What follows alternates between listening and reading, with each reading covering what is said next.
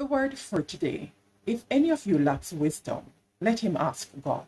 James 1 verse 5. Here is a time-tested and proven formula for obtaining wisdom. 1. Acknowledge that you need it.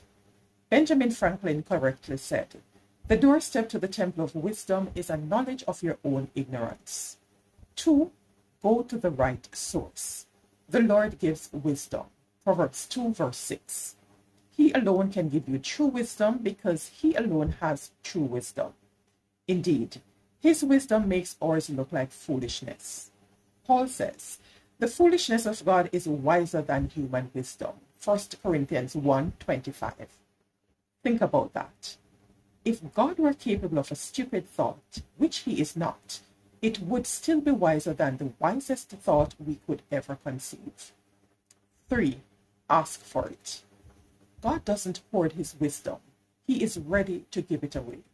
Solomon says, "If you call out for insight, cry aloud for understanding, look for it as for silver, and search for it as for hidden treasure, then you will understand the fear of the Lord and find the knowledge of God. For the Lord gives wisdom. From his mouth come knowledge and understanding." Proverbs 2, 3-6. James writes, "If any of you need wisdom, you should ask God, and it will be given to you." God is generous and won't correct you for asking. But when you ask for something, you must have faith and do not doubt. Anyone who doubts is like an ocean wave tossed around in a storm.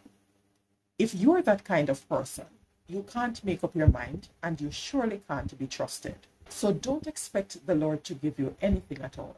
James 1, 5-8. Today, pray for wisdom.